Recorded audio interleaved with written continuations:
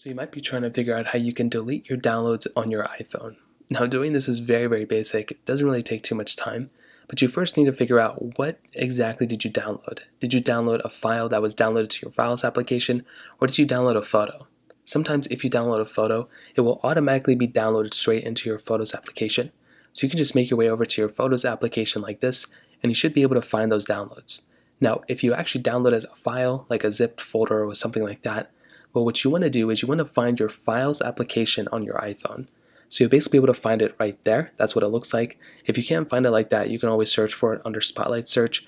Just type in Files, and you should be able to find it by typing in Files. Now, once you actually find that Files application, you want to go ahead and open it up, and you want to kind of do a little bit of problem solving. So sometimes it might take you into this Recents folder, but that may not be exactly where you want to go. So what you want to do is you want to click on that third option down here that says Browse, and you just want to tap it a few times and you'll come here. Now, your downloads can be stored in a few different places. So the first place I would recommend doing is clicking on My iPhone. So just click on My iPhone, and you want to see if there's a Downloads folder here. So you can see for me there is no Downloads folder here. So that basically means those files were not being downloaded into my actual physical storage of my iPhone. Instead, they were probably downloaded straight into my iCloud drive. So we can swipe back out and we can click on iCloud Drive right up here, and you should probably have a Downloads folder here. As you can see, I have a Downloads folder.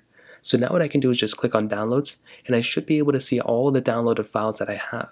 So if I wanted to go ahead and delete one of these downloaded files, I can just hold down that file like this, and I can go ahead and find the delete button down here.